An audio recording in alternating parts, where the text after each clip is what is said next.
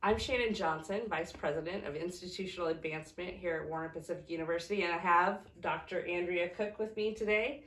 And many people have been asking me what's happening with the presidential search, and I thought, who better to share with us what's happening than the current president? So I'm just going to ask her a couple of questions.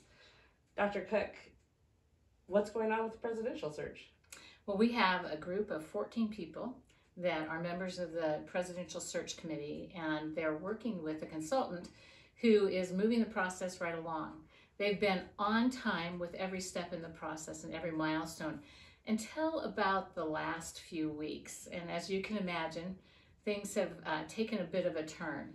Because of the coronavirus and the social distancing and the travel challenges, they've had to make some adjustments.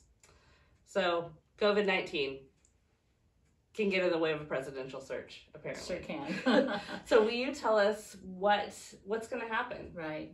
Well, what the search committee has suggested is that we delay the search a little bit. They've identified a group of finalists that they're really excited about, and they want to make sure that they can interview those people in person.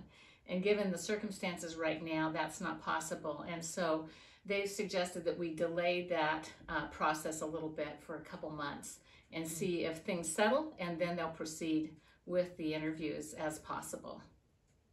So you've canceled all your vacation plans and you're going to stick around for a little bit longer. Yeah, the board has asked me if I would be willing to stay a little bit longer. I had planned to be leaving the office at the end of June, but because of the circumstances that are impacting all of this, they asked me if I'd be willing to stay a bit longer. So I'll be staying for a little bit longer. We'll see how the timing works as far as when they can actually do the interviews and actually have a president accept the role, and then get to Portland or to Warner Pacific and be ready to start the job. And so I've agreed to some flexibility in my timeline.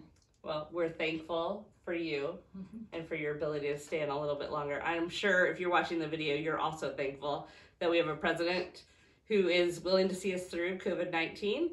And you can pray for us as we continue the presidential search and find the right person to come in and step in once the coronavirus has settled. Yeah, absolutely. I just want to say thank you for your support of Warner Pacific.